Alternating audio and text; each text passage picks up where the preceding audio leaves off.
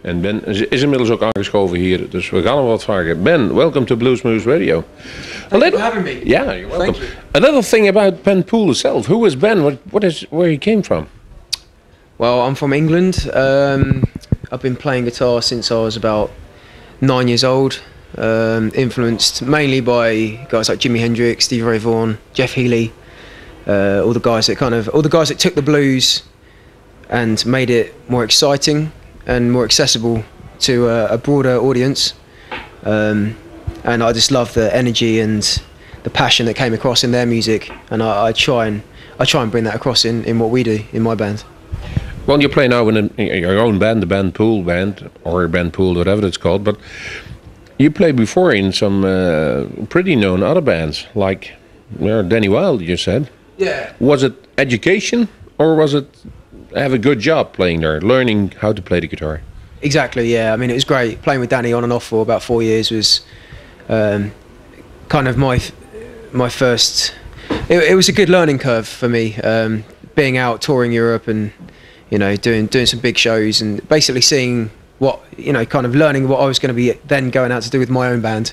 You know, every gig we went out and did, and I was like, oh, I can't wait till I can go and do this with my own group and get out on my own and be let off the leash a little bit, and you know, go out and do my thing and have my creative input in, you know, in the music side of things.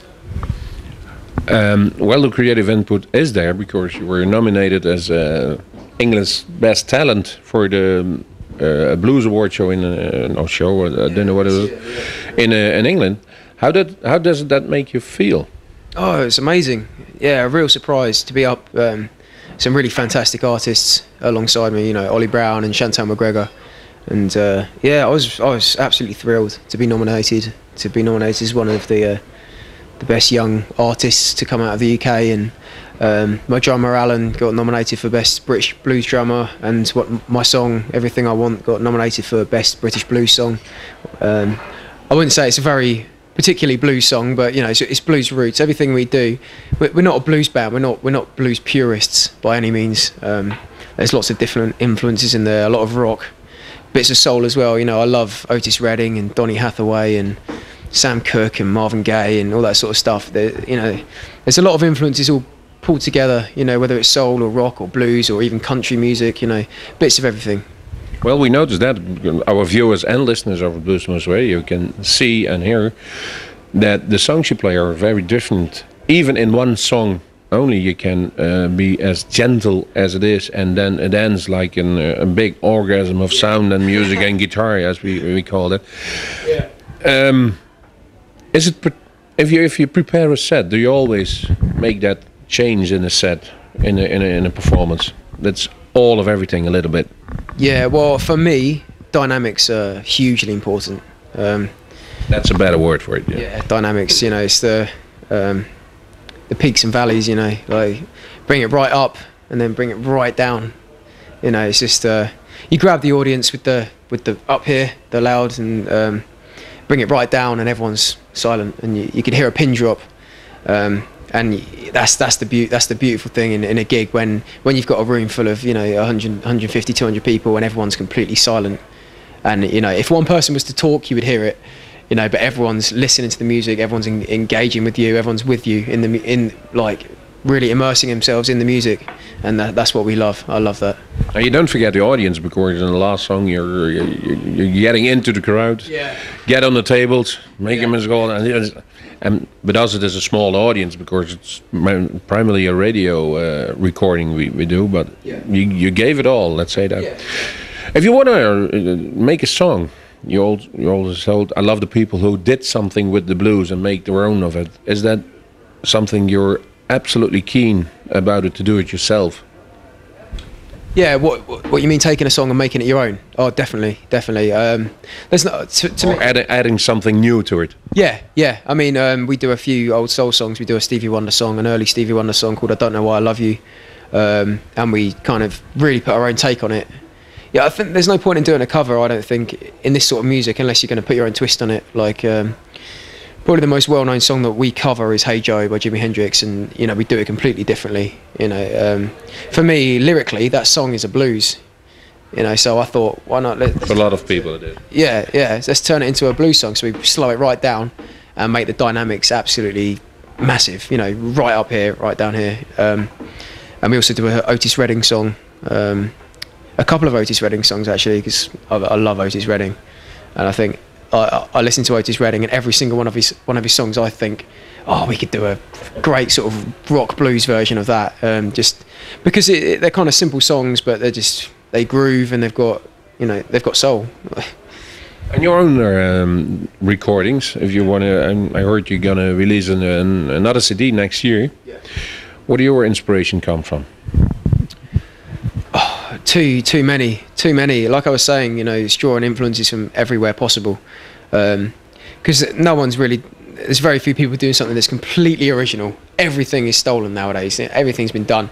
So all you can do is draw influences from lots of different sources, pull them all together, and hopefully come up with some amalgamation of all of that. And that is you. You know, and you make something different out of all of the influences that you bring together, and that's what I try and do. You know, listening, you know, whether it's listening to soul music or when I started out, I listened to Stevie Ray Vaughan all the time. So I played like Stevie Ray Vaughan, and then I was like, "There's no good. Well, I'm never gonna get anywhere being a Stevie Ray Vaughan clone."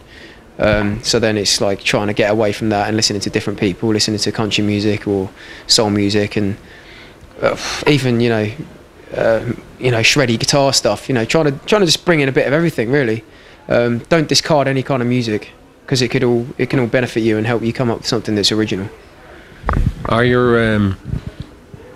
you love creating a song more than playing live, or my guess is that you love playing live in an audience much more than creating a song and record it in the studio? Yes, definitely. Live is definitely where I thrive the most. It's where I play best.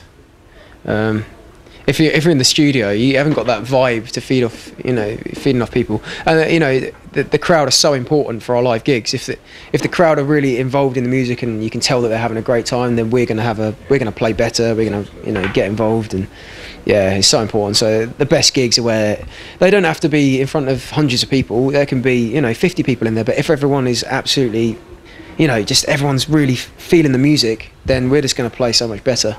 So yeah, it's at live gigs for us. That's where it's at.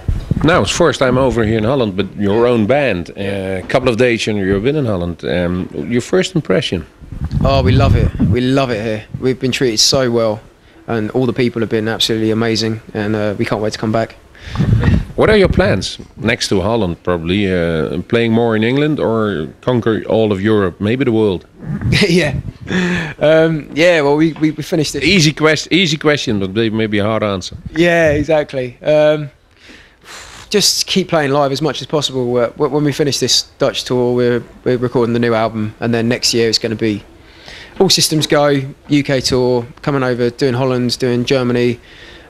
Doing as much of Europe as we can. There's a few. We've got a few things set up already for next year, and like I said, next year we're gonna play live as much as possible, because, like I said, live is where we shine the best, and it's word of mouth. There's no better PR than word of mouth. So if people come out to our gigs, they're going to talk and spread the word on a real grassroots kind of old school way of building a fan base. Just getting out and playing live and meeting the people. Well, you did a good job tonight, and I'll explain you that.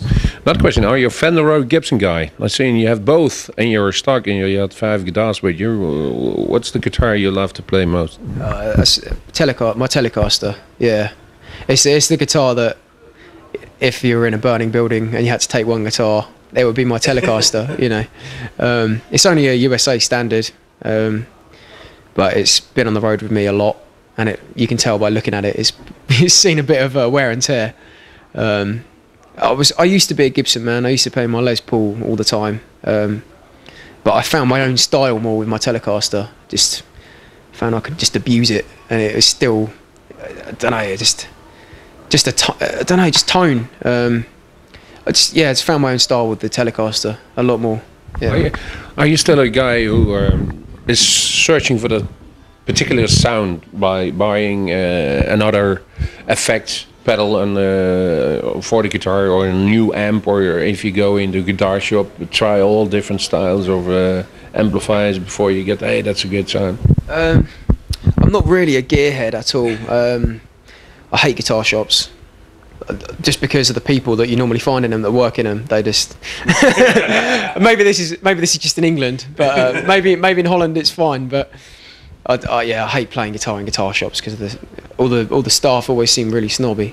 But yeah, I'm not a gearhead at all. I think most of your tone comes from your fingers anyway. The way you play, you can play through any amp and any guitar, and you can kind of get your sound. Obviously, you know, I like playing around with different effects every now and then, and doing a few deals with a few different companies. Like, they've given me some really great pedals, and I'm always willing to try out new stuff. But at the end of the day, when it comes to a live gig, I like things to be simple, so I'm not tap dancing all through the gig, you know, pressing different pedals, and just keep it simple. It's the best way. Decent amp, decent guitar, decent technique, and you're fine. Back to your own songs. If you're gonna write a song, what's first, the music or the lyrics? Usually the music with me, yeah. But occasionally the lyrics will come first. Lyrics are always the hardest part for me. Are you a slang man for using slang in the language of the lyrics? Yeah. Example. No. The dirty stuff, please. No, it's too much. No, that's the stuff you write that you don't screw up after and chuck it away. No, I don't know. That's a hard one. I mean, lyrically,